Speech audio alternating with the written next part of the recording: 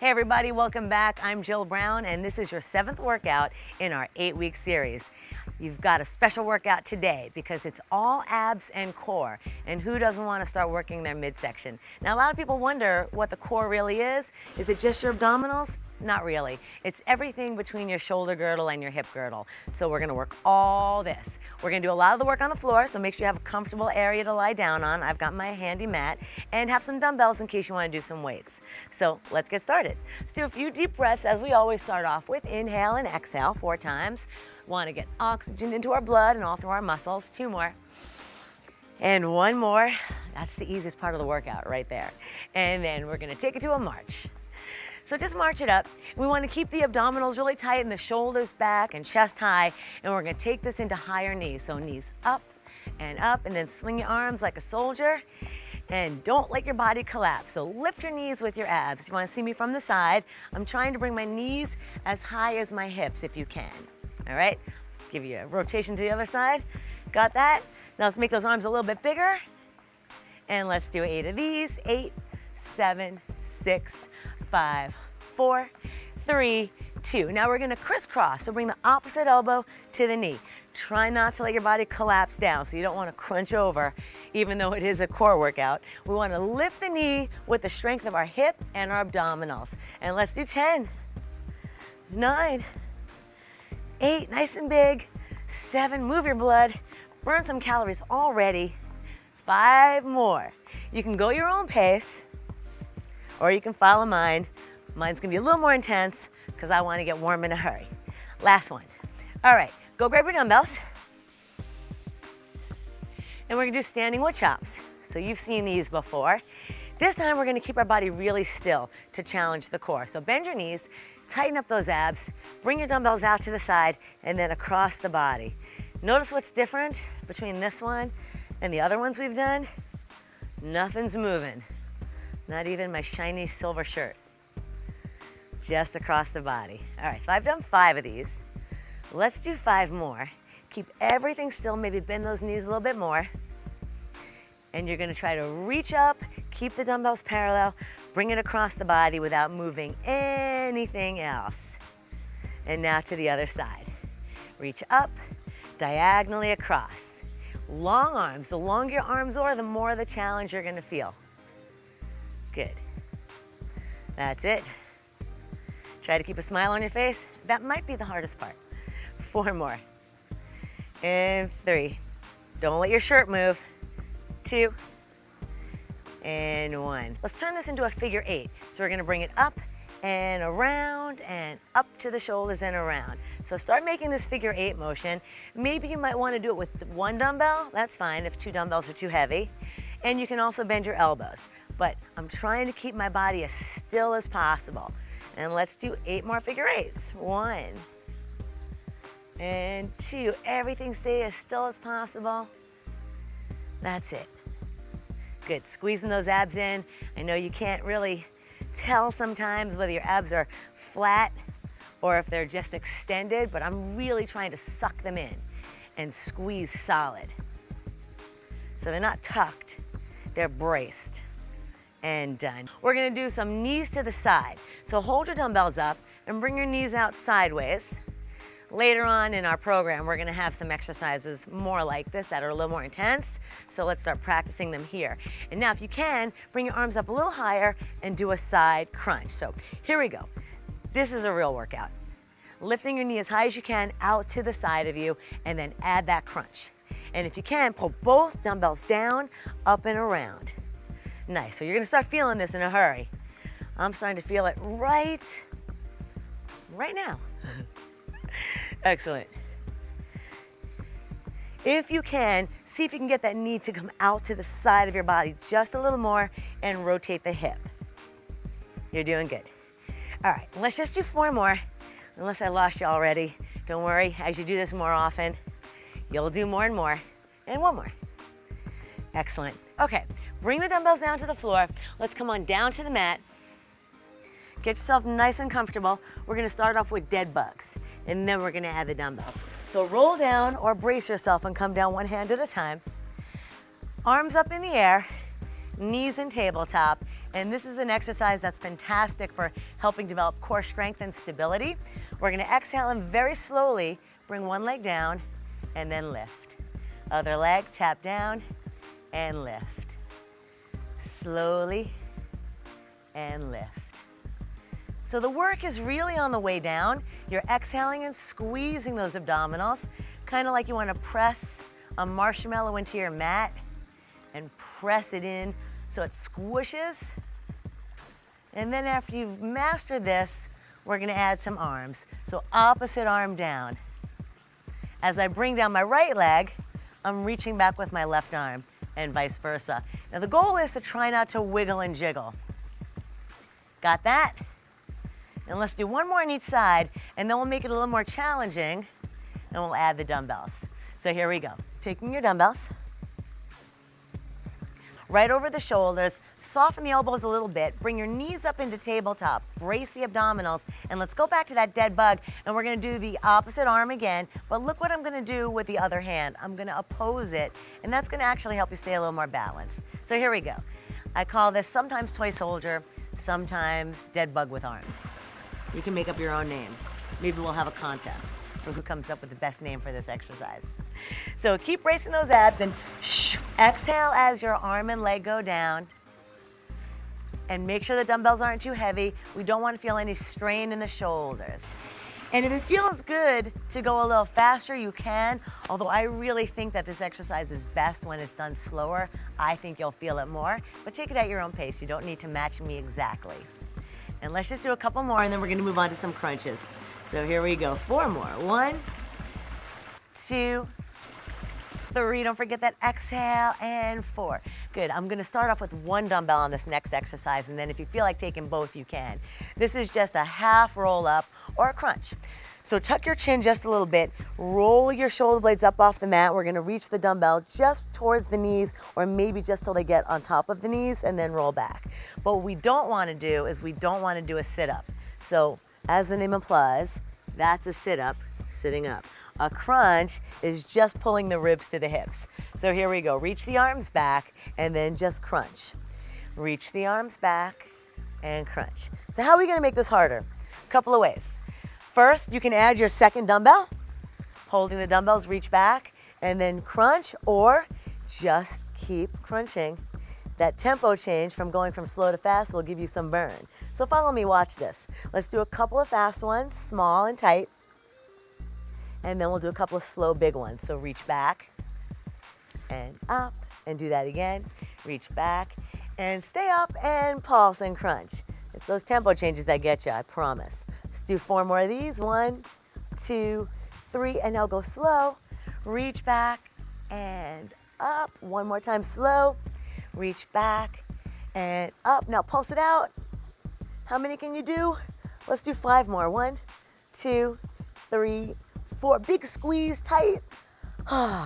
Excellent job. All right, put 1 dumbbell down and let's go side to side now. So for your next challenge, we're gonna add some rotation. We're gonna bring the dumbbell around to one side of the thigh, roll back down, and then to the other side of the thigh. So if you look at the dumbbell only, you'll see it looks like I'm making an arc over the knees. So that's what we want. If you can go faster, it'll really look like you're just rolling over one side and then the other. Keep your feet down flat, and you're just crunching. You should feel the burn by now, even just practicing it. Chin is slightly tucked. You don't want to be examining your ceiling. So keep your eye line with me and keep going. It's gonna burn pretty soon, if not already. So just a handful of these more might be all you can do. So from here, let's try 10 more. If you need a break, take one and come back. So 8, 8, 7, 7, 6, 6, 5, and 4, I feel that. 3, it's like a blowtorch on my abs. 1 more, excellent, and roll it down. Put your dumbbells down to the side. Take 1 hand, put your hand behind the head, just so you can lift your shoulders. But again, don't lift your shoulders with your hand. Lift your shoulders with your abdominals. That's what we're here for. So pull them in and down, take your opposite hand, and you're gonna try to scratch your ankle. You ever got a mosquito bite at the beach? So we're just gonna do maybe 30 seconds on each side at the very most.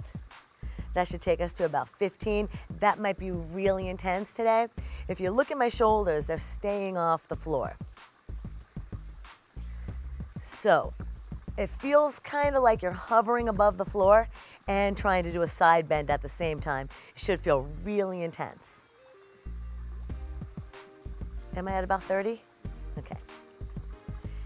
So with the hover over the floor, it should feel really intense. Let's come down and do the other side. Switch hands. Feel that burn? Lift up, and let's just do about 30 seconds on this side too. Give or take a couple. You may need a break in between. So I'm reaching, my palm is facing up, and I'm trying to reach my fingers towards my ankle without my feet moving. And you're not going up and down, you're going side to side. If I was standing up, it would look like I'm doing little side bends. And it is a burn and a half. I feel this already, and I'm not even close to 30 seconds, am I? Few more. Take breaks as you need, and fantastic. Roll it down, stretch back. Take a nice stretch back. You're gonna need it after that one because it is a burn and a half. And now we're gonna do something called the half get up. So pull your knee in, lift yourself up. Make sure you have 1 or 2 dumbbells. I'm gonna just use one on this one. And the half get up is an opposite leg straight to the opposite arm. So if I'm holding it in my right arm, my left leg is straight, my left hand is gonna be out on the floor. I'm just gonna punch the roof, or in my case, the beautiful cloudy sky. You're gonna punch the roof and roll up onto that elbow. And that's all it is, that's the half get up. This knee stays up facing the sky. All right, so let's pick a number. Let's do 10. Here we go. 1, and roll it down. And 2. So what I'm doing is I'm rolling from one shoulder blade to the other. Roll and press. 3, punch the roof. And 4, it's not cheating to roll onto this elbow. 5, that's what you want. And 6, it's a very functional movement. It's kind of like just what you would do if you were lying in bed and you have to get up without rolling to the side of your bed. And we're at number 10. Let's do this on the other side. So change hands with your dumbbell. Extend the opposite leg. Your arm is just slightly out to the side of you. It's gonna start with a punch, and we're gonna roll to this elbow. So just put it down on the floor, and it's called a half get up because this is how you start getting up off the floor. Very functional. Here we go. Punch that arm up and roll to that elbow. Reach for the sky 10 times. That's 1. And 2. And when I say roll, I'm talking about rolling from one shoulder to the other. 3. And 4. Let's try to go straight up to the sky. 5. Nice big stretch. 6. 7. You got that? If you don't have a lot of flexibility in your shoulder, you may feel that you can't reach the arm all the way up. That's okay. Go as high as you can. And number 10. Next exercise is from Pilates. I'll put my dumbbells down. I'm going to pull my knees in towards my chest, rock myself up, and this is called a half roll down with a twist. So you did this in workout number 6, only we're going to add on a little special sauce. Bring the arms out in front of you, tuck your abdominals in. You're going to make your body into a soup bowl, and then we're going to rotate to one side, center, and lift. Got that? Here we go. Roll halfway down, don't lay on the floor, turn to the side, come back. I got to keep watching you, make sure you don't cheat. Roll halfway down, turn to the side, bring it back to the center, and lift. Great. Keep those moving, keep your feet down. What happens is when you don't have enough strength in your abdominals is that your feet start to come off the floor. So you might really be fighting that. Remember when we were kids and we had to hold each other's ankles down on the floor? Yeah, you don't have your friend with you helping you right now. So it's all on you. Where are your friends when you need them? Let's do one more. Excellent. Okay, take your dumbbells and move them out of your way. We're gonna roll onto the floor and do some hip bridges. So carefully roll down, lift your toes up, press your heels down, and bring your hips up off the floor. So the hip bridge primarily works the glutes and the hamstrings, fantastic for the back of the body. Back of the body is also part of the core right here. So make sure that you're not arching and you're just holding. This is gonna be a static hold, versus some of the other ones we've done where we were going up and down. Peel your shoulder blades open and just hang out here. Think of taking a dip in the pool or jumping in that jacuzzi behind me. Happy thoughts. Toes are up, pressing through the heels. The lowest part of your core is your pelvic floor. So rather than thinking so much about the glutes and hamstrings for today's workout, on this one I want you to really just think about that belly button. Pulling it in tight, trying to level off, and good job, roll it down.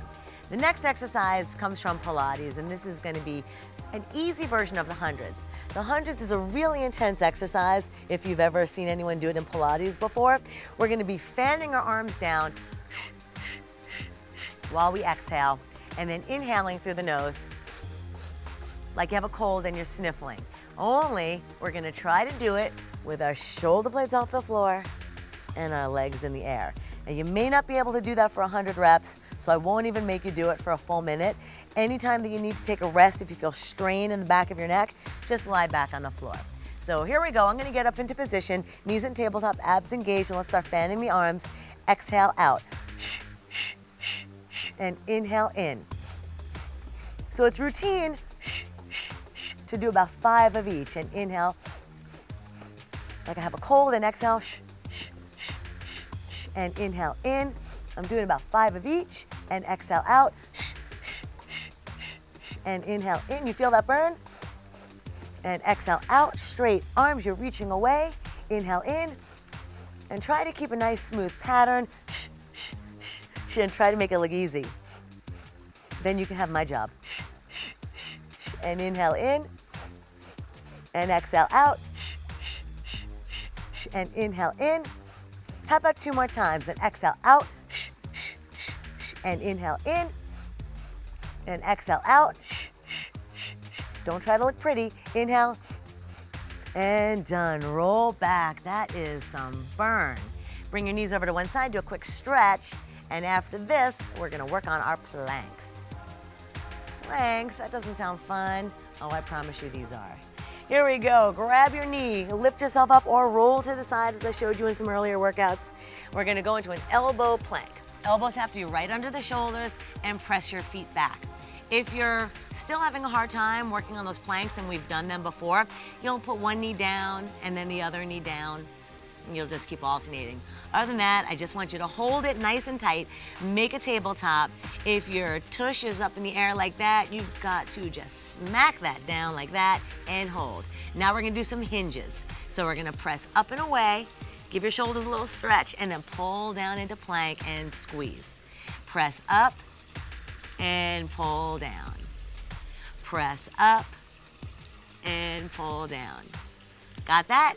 Press up and pull down. Let's just do one more of these. Press up and pull down. Now rest. Bring your knees under and stretch. All right, then let's go back into plank. Elbows back under the shoulders, walk the feet out, and this time we're gonna make like a washing machine, and we're gonna do a little bit of swiveling. Bring the hips over to one side just a little bit, and then the other. Look at my toes. I'm rocking side to side on my toes. Gets pretty intense, so again, modification anytime. Swivel over and tap your knee down. There's your mod. If not, just swivel side to side slowly and small. Don't want to throw anything out of whack there. And just rocking those hips, elbows are braced. Excellent. I know it gets hard.